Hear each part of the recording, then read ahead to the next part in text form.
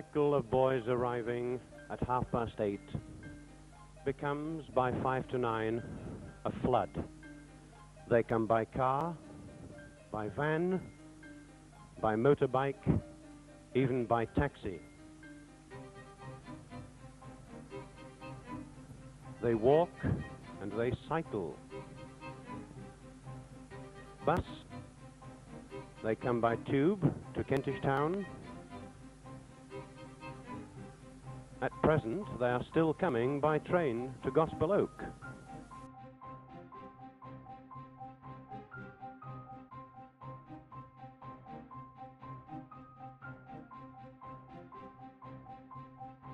Juniors turn right into the playground, but the sixth form goes straight on into the main entrance.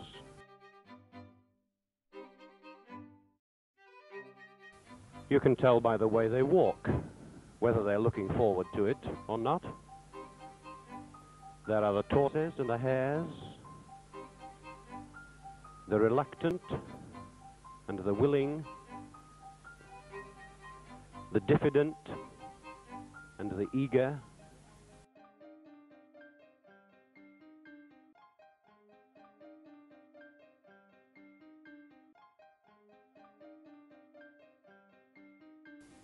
The day begins with assembly in the hall.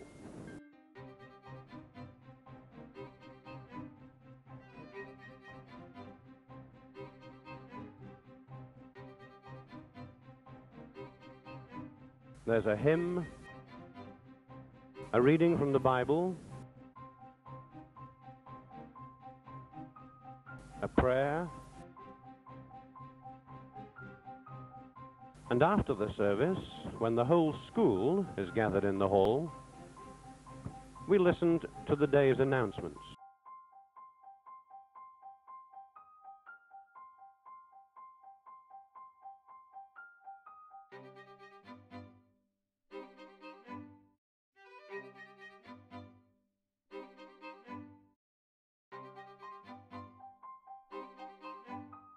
We didn't always inquire too closely what the experiments were, beyond assuring ourselves that they were harmless.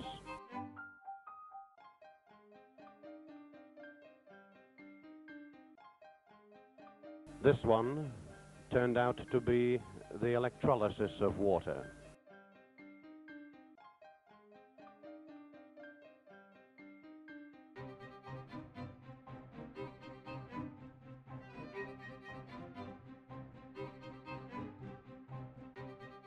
In the chemistry lab, a different kind of experiment has been prepared.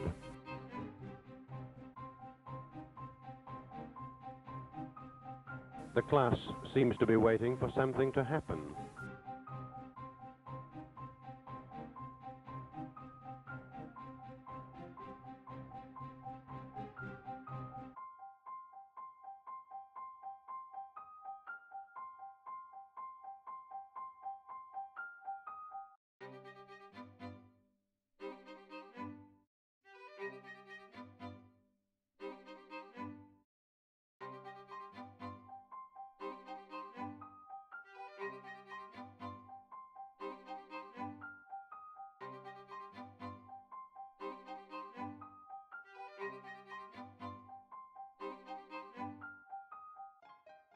Another lab, this time in the biology department.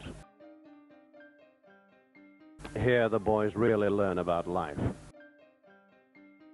Accommodation for biology teaching will be greatly increased when the new building extensions are completed. We hope next year.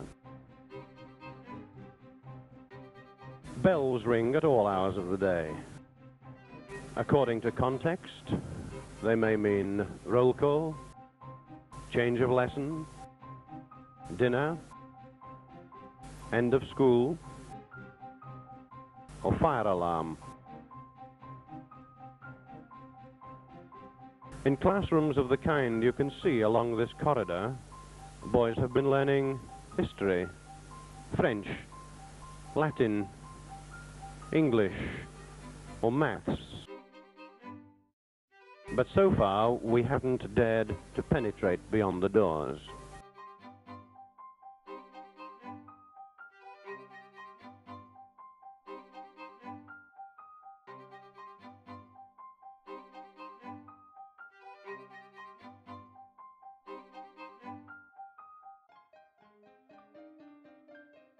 Here, a botany lesson was taking advantage of some fine, warm weather on Hampstead Heath, or rather, Parliament Hill Fields, just outside the school.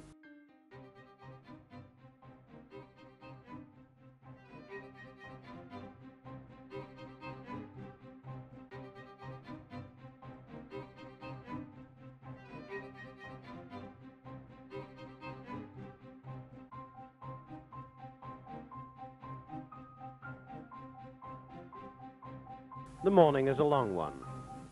After the third period, we have a 15-minute break for rest, or relief, or refreshment. The boys drink milk, or buy buns in the tuck shop. The staff sip coffee and lay plans in the common room.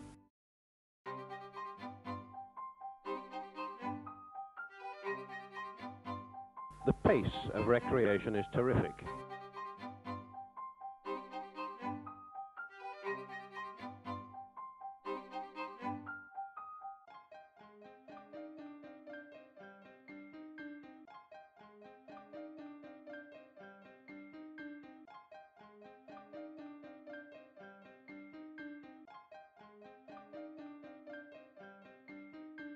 The senior boys have to be put in a separate part of the playground to protect them from the juniors.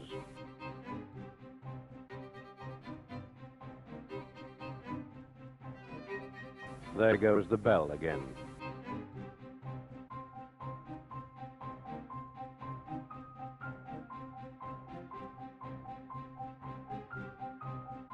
Back in school, a first form are having a lesson in the art room.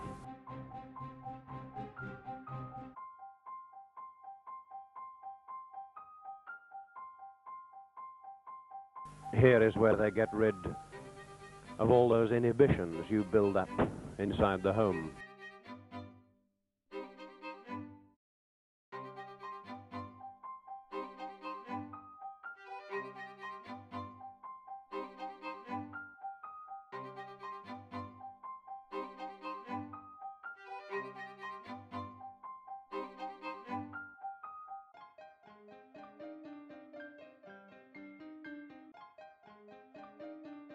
A senior boy is putting the finishing touches to his work.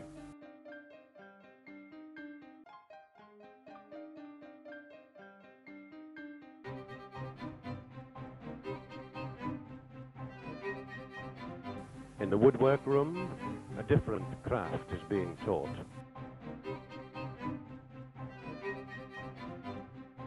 At the master's desk, they are shown what to do and what not to do.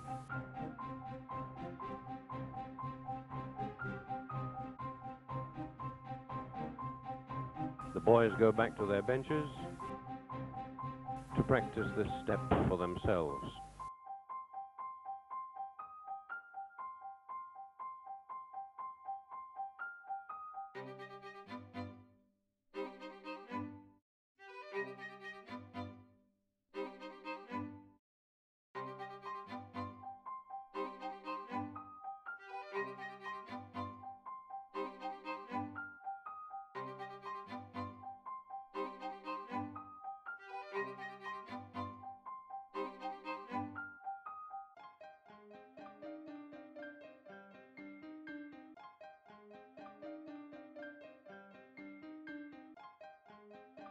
From the roof of the school, we look out across the playgrounds over the heath. During the lunch hour, the boys are allowed to walk on the heath if they wish. Many of them stroll beside Highgate ponds. And occasionally, someone goes too far. Others spend their time in the library or play chess or bridge, or table tennis, or attend a lunchtime meeting of one of the many societies or clubs.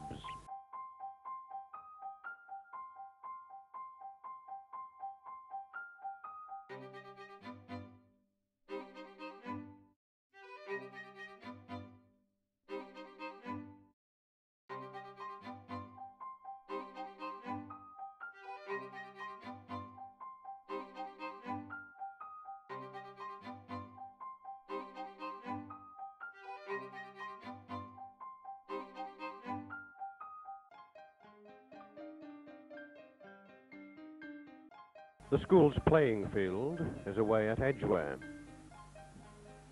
Each day, a fleet of coaches take the boys to the ground.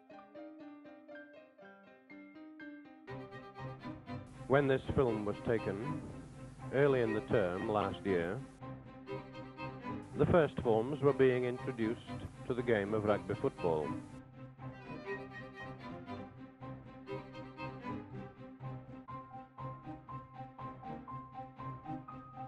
Actually, this was only their second visit to Edgware.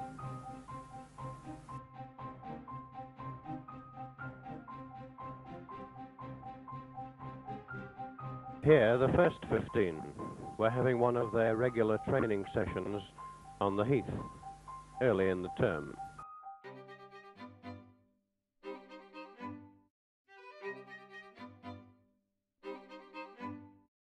Mistakes have to be practiced to make sure of getting them perfect.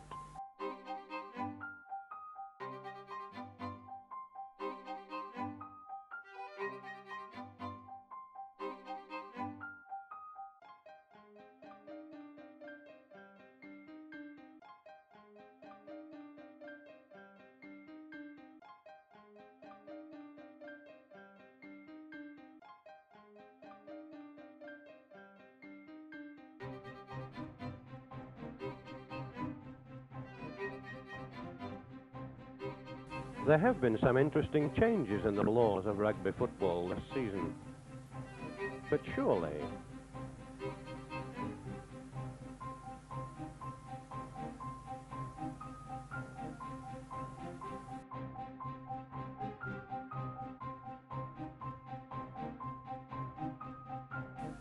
later, in the spring and at the beginning of the summer term, the accent falls on athletics. We are fortunate in having a fully equipped athletics track just outside the school on the heath.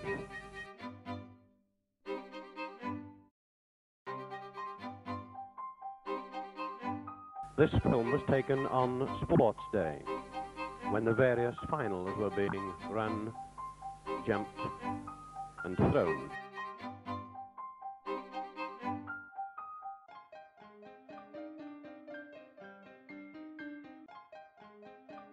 Like all other sporting activities in the school, this is arranged as a competition between the 6 houses. And as with other activities, the competition is only the culmination of many hours of coaching and training.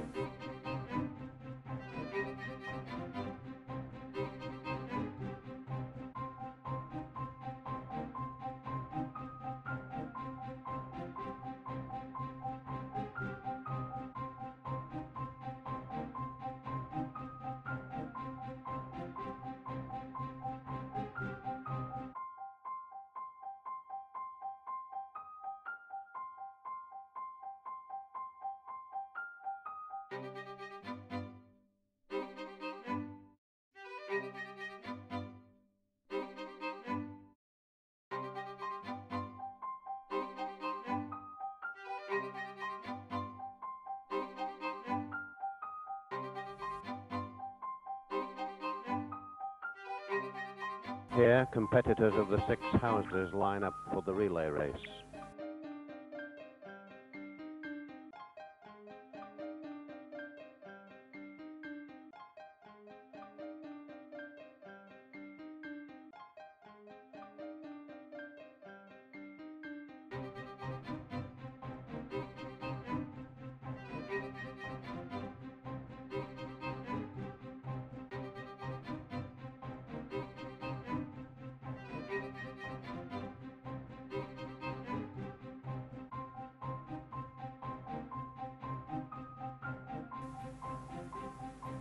In the summer term, too, cricket is a major game.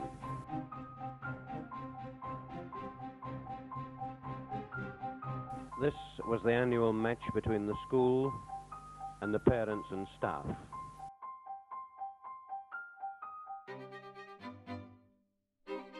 Unfortunately, it seemed as though the sun was unexpectedly bright.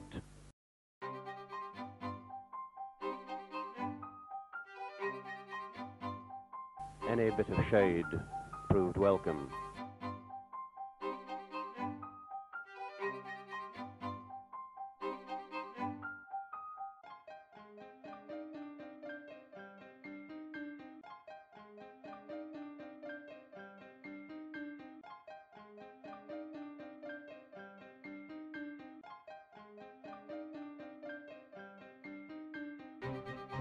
Also in the summer term, the boys received swimming instruction from qualified instructors at the Finchley Road baths. And at the end of the term, the swimming sports are held.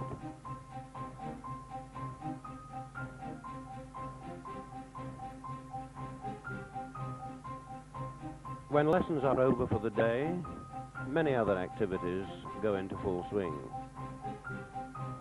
The orchestra here were rehearsing their piece for Speech Day in October last year.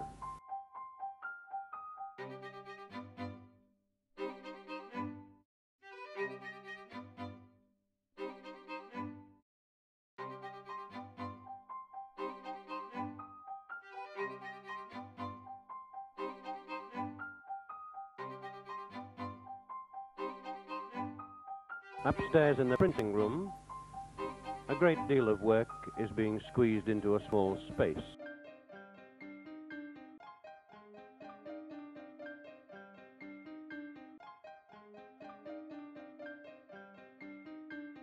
A ticket for the play, a program, a calendar, a Christmas card, a 10-shilling note.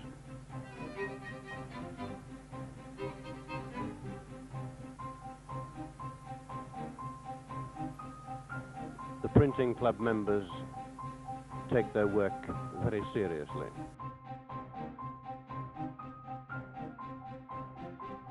On Friday afternoons, the playground becomes the parade ground.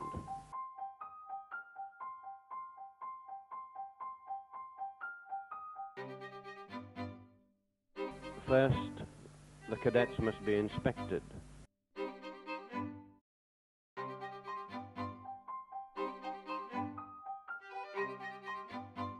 The Corps has both Army and Air Force sections.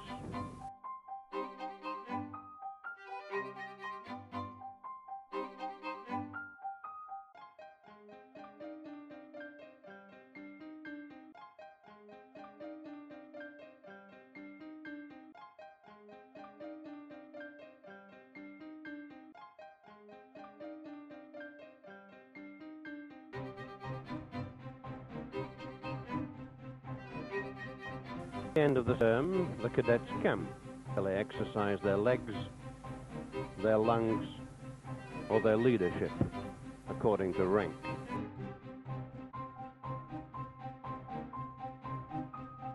This exercise was to plan and carry out a raid by land and water onto a soil just beyond Felixstowe.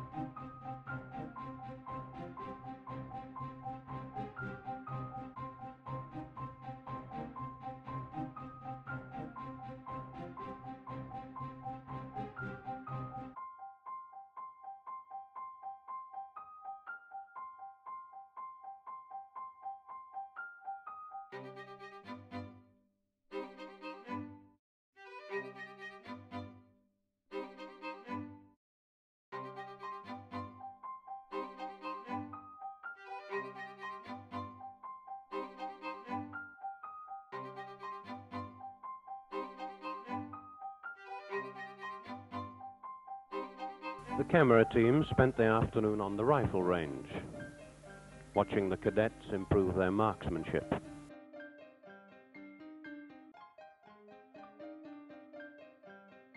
This was their first effort with color film, and the weather was so good that they took rather a lot of it.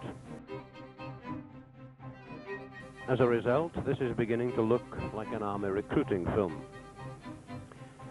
Nothing, in fact, could be further from the real intention. It is true that the cadet force uses military uniform and equipment,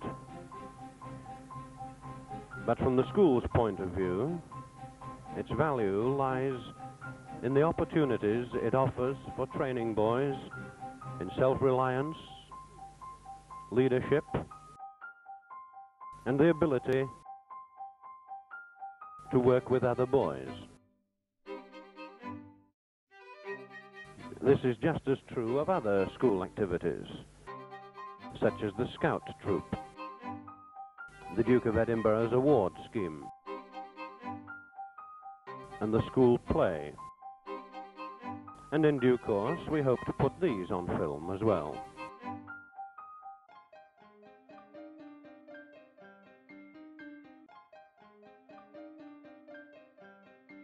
There are many other facets of school life that deserve to be put on film.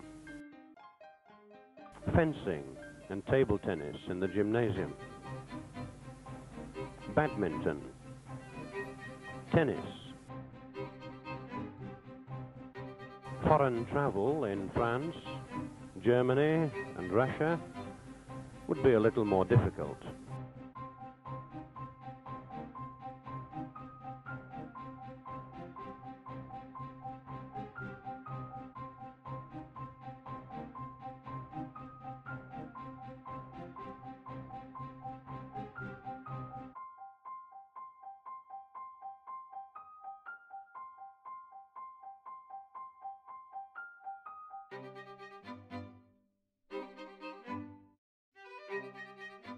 The life of the school goes on long after school has apparently ended. There are meetings of the Junior Science Society, the Debating Society, the Music Society, the CEWC.